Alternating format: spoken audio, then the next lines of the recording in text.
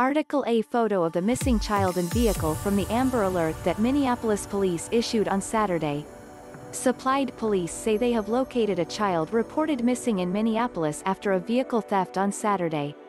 According to police, the SUV was stolen at 12:17 p.m. from the 4200 block of Humboldt Avenue North while 1-year-old Damarian Niemeyer White was in the back seat. Officers say the car was taken when a family member ran into the house to grab an item before leaving and a man ran up and got in the car.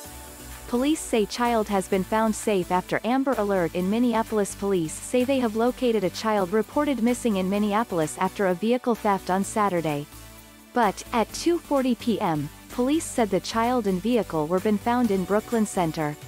The Minnesota BCA said the boy was safe while canceling the Amber Alert. Police were concerned the thief may have abandoned the vehicle after realizing the child was inside, putting the child in extreme danger due to the low temperatures. It could be ticked and hidden.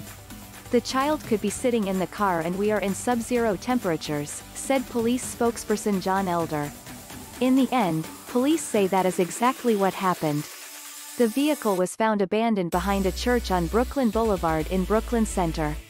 Thankfully, the vehicle was left running and the child was safe. He was all smiles when officer came to pick up, said police spokesperson John Elder. He seems to be a very good-natured child. Missing boy found safe after Amber Alert in Minneapolis on Saturday. Police say a missing boy was found safe Saturday afternoon after an extensive search following an Amber Alert issued after the boy was taken in a stolen vehicle. One of the people who helped bring the search to a safe end was Barbara Guisse, who lives near the church and spotted the vehicle. I went out to see my birds and I saw that white car sitting in the parking lot of the church right here and I thought it's running and I couldn't see anyone in it, explained Guisse. Guisse says the vehicle was still sitting there unattended when she got the Amber Alert on her phone. I was a mess because I knew when there's an Amber Alert, there's a kid and I don't care what age it is. It's a kid, she said.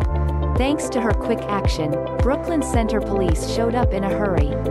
Nearly 2.5 hours after the ordeal began, the little boy was found safe and warm in the stolen car. I'm just glad because when it's this cold, I'm just glad that car was running because that's what kept me nosy, kept on seeing that exhaust, she added. The search for the suspect is ongoing, police say, and they are reviewing surveillance footage in the area. The man will face kidnapping and car theft charges when apprehended.